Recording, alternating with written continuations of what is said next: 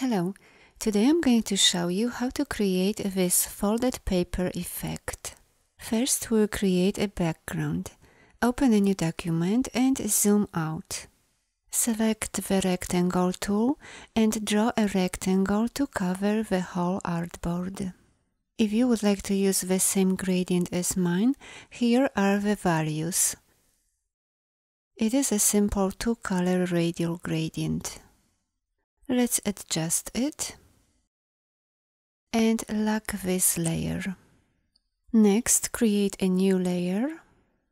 Select the Type tool and type a word.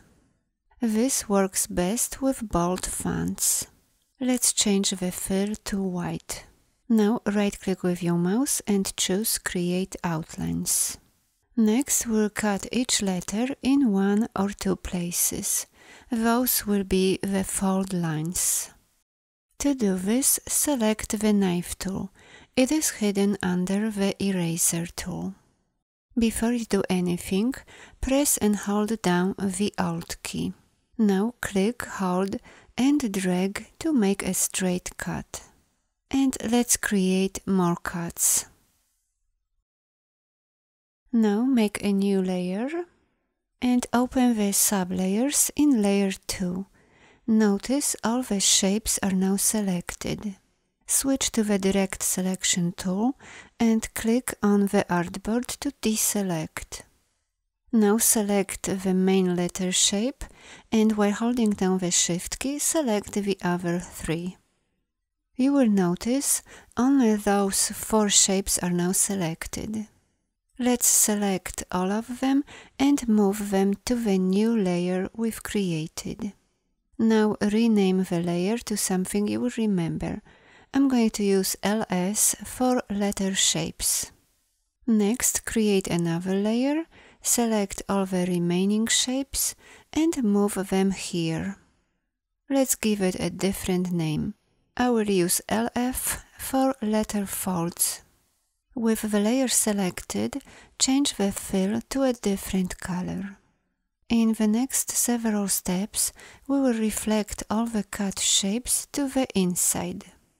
First, zoom in on one of the red shapes. Then switch to the Direct Selection tool, click away to deselect, and select the red shape. With the shape selected, press the letter O for the Reflect tool or select it from the toolbar panel. Before we go to the next step, let's lock the other layers. Now move the Reflect point to the top of the bottom or top left anchor point. To do this, just click on the anchor point. Now select the other anchor point and drag your mouse to the left to make the fold visible. If you don't see the red shape, you might want to turn on the outline mode, click on the shape, then right-click with your mouse, choose Arrange and bring to front. Let's zoom in on this corner. Notice that my anchor points are not aligned. To fix it, go to View and make sure that all the snap options are unchecked. Now align your points. And let's repeat the same process with all the other shapes. Next, we'll create this effect. First, let's zoom in on one of the red shapes. Switch to the Direct Selection tool and make sure your shape is selected. Now go to Effect, Warp and choose Arch. And this is how your shape should look like. If you are bending your shape to the left or right, select the vertical option, and if you are bending it up or down, choose the horizontal option instead. You might need to adjust the bend percentage to get the look you desire. To do this, highlight the number and use the up or down arrow keys on your keyboard. Make sure the red shape overlaps the white shape with no visible edge. And let's repeat the same process with all the other shapes.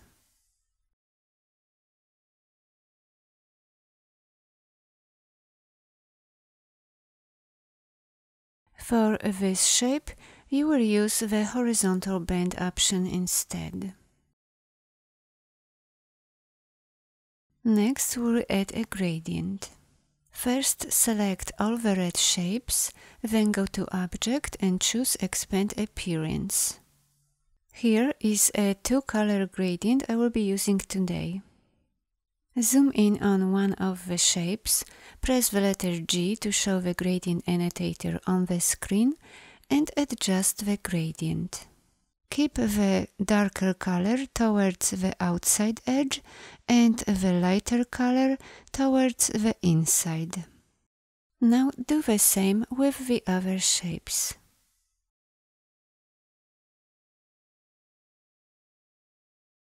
Select the top layer with all the shapes and let's copy it. Now lock the bottom layer. With the top layer still selected, we will add a drop shadow effect to our shapes. Let's zoom in on one of the shapes and select it. Now go to Effect, Stylize and choose Drop Shadow.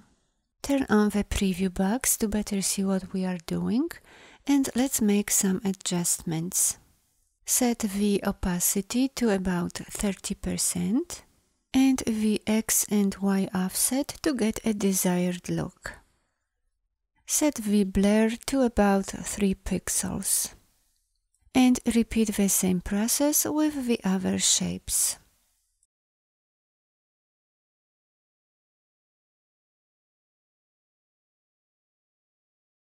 When you are done, select the top layer, then go to Object and choose Expand Appearance. Click on the top layer's arrow to open the sublayers and make this window a little wider. Then open the bottom group layer. We need to keep only the image layer and delete the group layer. To do this, select the bottom group layer and press the Delete key on your keyboard. Now do the same with all the other groups.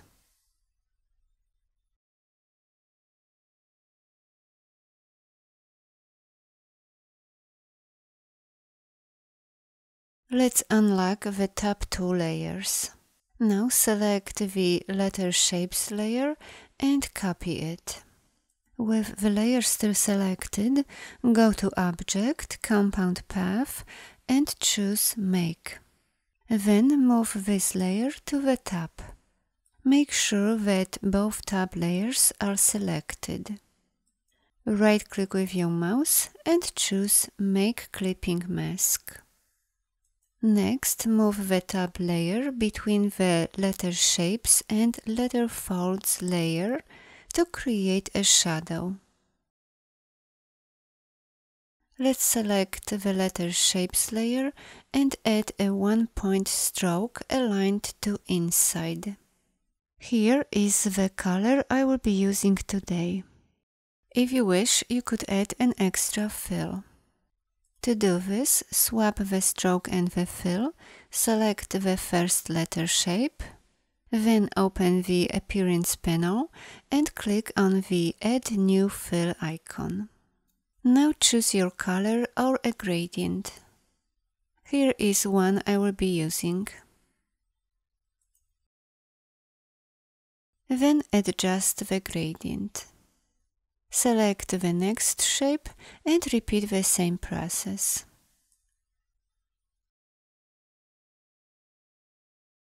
Now do the same with the remaining two shapes.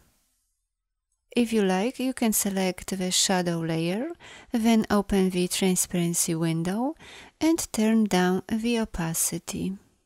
Finally, select the Letter Shapes layer, go to Effect, Stylize and choose Drop Shadow. Now adjust the values. Thanks for watching, bye bye.